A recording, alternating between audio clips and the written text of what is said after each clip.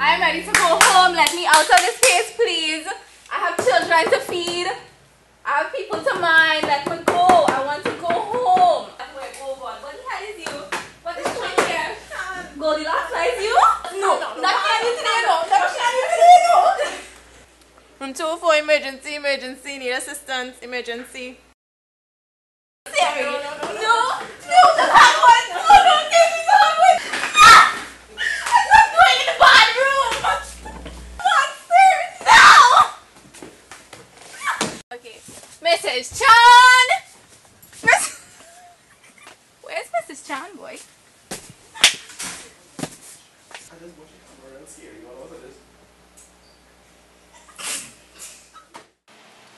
On January 3rd, 2000, by conducting my routine checkup on the patients admitted to Ward 13 of the Psychiatric Institution, I noticed the patient banging her hand repeatedly on the railing of the bed.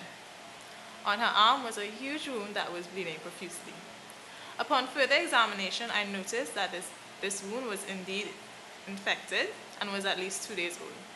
As a psychiatrist, I wasn't able to contain such wound, so we rushed her to the operating wing of the Toco complex. Radha-Chan was by far the weirdest patient that I have encountered, as there was no reasonable explanation for such her irrational behavior. In addition to such behavior, she slept for very long periods of time and had a lack of an appetite while being admitted to the hospital. Come in.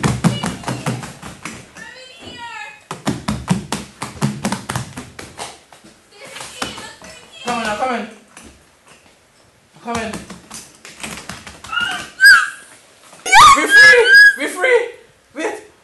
We're free! Come on, man! Come in, we're free! Oh gosh! We're free. Yes! Freedom!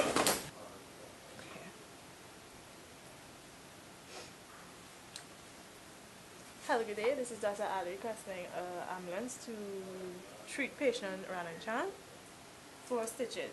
Self-inflicted wound. Thank you. Dr. Ali, what's that noise? Freedom! What's going on in there? No! We can ride! Let me ride! Let me ride up! Yes, yes, Let me ride yes. up! Go Ride with up! that one.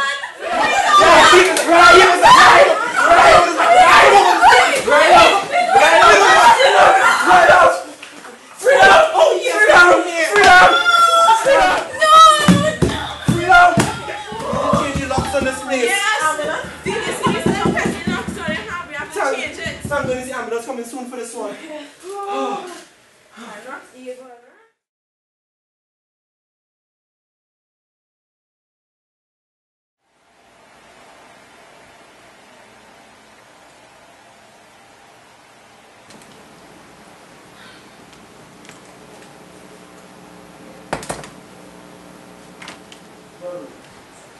Good morning.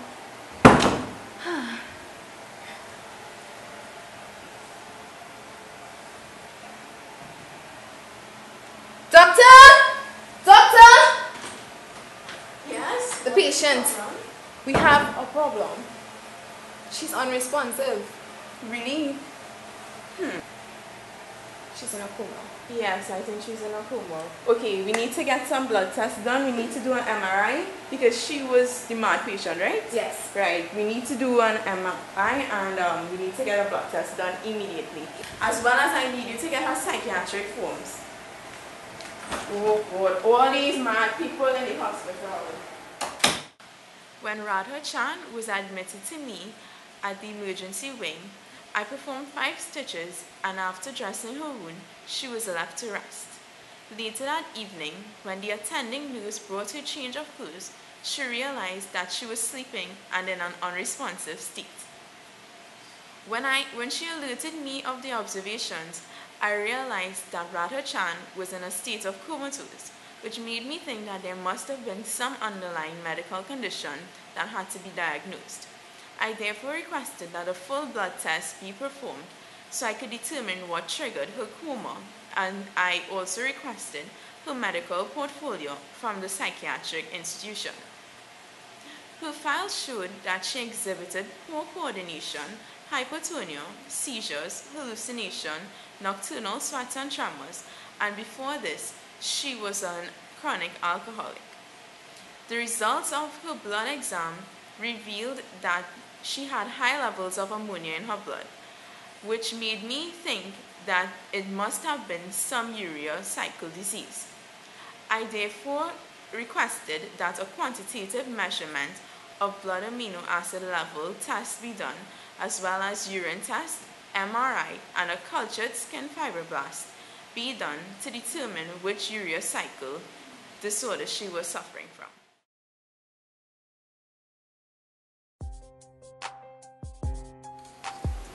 We can do this. We can do this.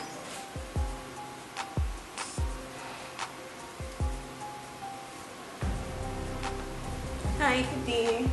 Hi. So, what's up with the results? Hi. Okay. What's up with the results? Patient showed significant increase in her citrulline levels on 571 micromoles Wow, per that milliliter. is a lot. Her blood ammonia level as well was significantly higher than a normal individual of 317 micrograms. Wow. Of course, the MRI that we took as well showed significant lesions in her white matter. Yeah, I'm seeing it here. Right? Her subcortical white matter as well was damaged, and her corpus callosum as well. Yeah, which would be the result of her irrational behavior. Of course. Yeah. Of course, so that the swelling of which we saw was the buildup of glutamine in her blood. Okay. Right? So it Right. caused water retention in her brain. Right, which pointing towards citrullinemia. Yeah. So you would organize her medication. Yes, I will. Okay, very good. Okay, anything else? No, that's it for now. Okay.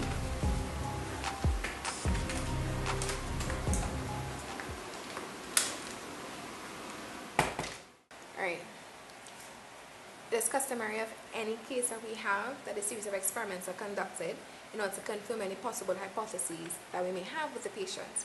One of which was the blood amino acid levels, which reveals elevated levels of citrulline of 571.0 micromoles per milliliter, which is significantly higher than normal. The blood amino levels also collected from the blood serum showed 317 micrograms per deciliter, which is significantly higher than the normal range of 0 to 40 micromoles per liter. The urine collected from our patient today showed high uric acid levels, which are abnormally elevated from the usual 5.7 micromoles per milliliter. A cultured skin fibroblast which was collected usually serves to assess the activity of the enzyme adenosine synthetase, which showed presence of a low concentration. In the MRI conducted, the patient showed extensive cerebral white matter lesions, spotty neurotic lesions with edema present, and extensive subcortical white matter as well as a corpus callosum.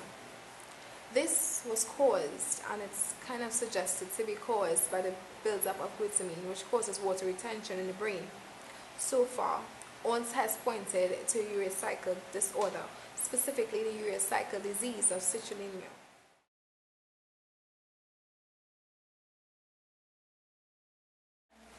Okay, so now I'm just going to do a little reading on citrullinemia and how it is caused.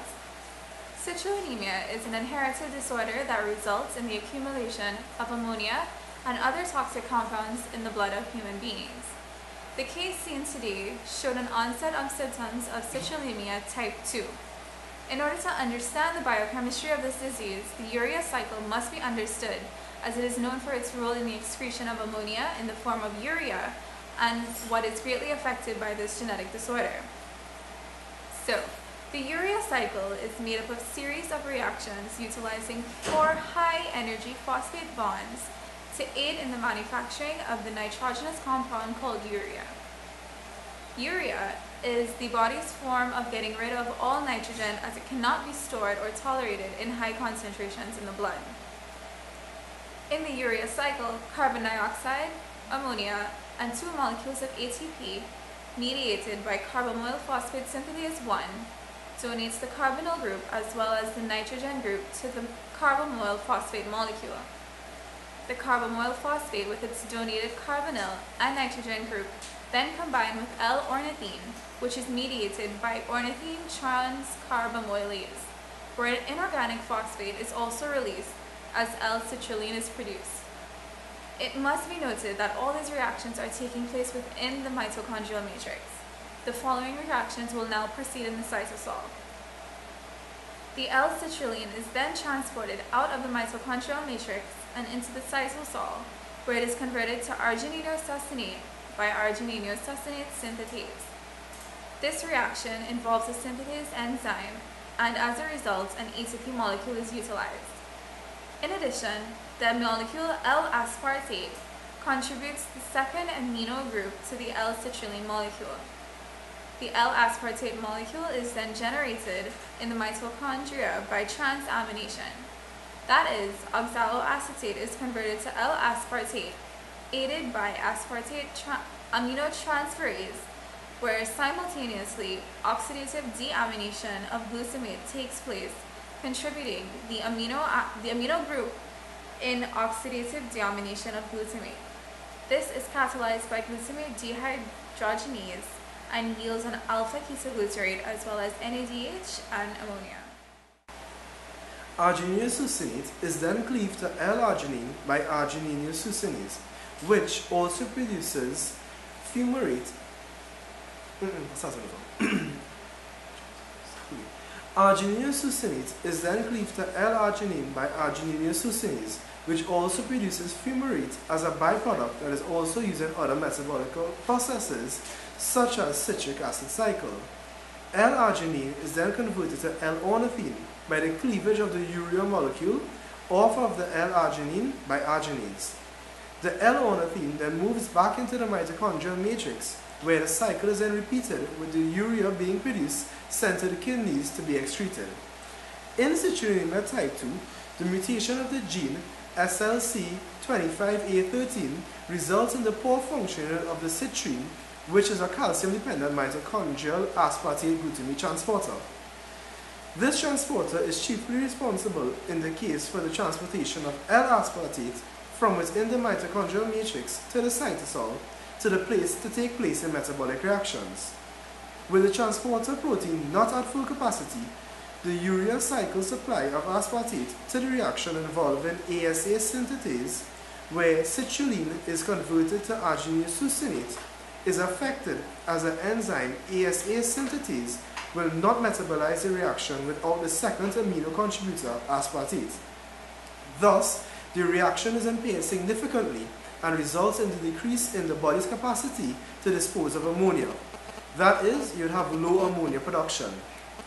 This then results in what was seen in the patient as hyperammonia, in which the other symptoms were also noted. Well, with respect to treatment for patient Chang, all dietary proteins were immediately stopped and other non-protein caloric sources were used to compensate. Secondly, intravenous sodium benzoate, phenyl acetate and arginine were all used as a means to reduce ammonia levels in the blood. Initially, chemodialysis was used to reduce the blood level to a more tolerable level. Lastly, with respect to long-term management, the close dietary monitoring was used, as well as an oral examination of sodium phenylbutyrate and arginine.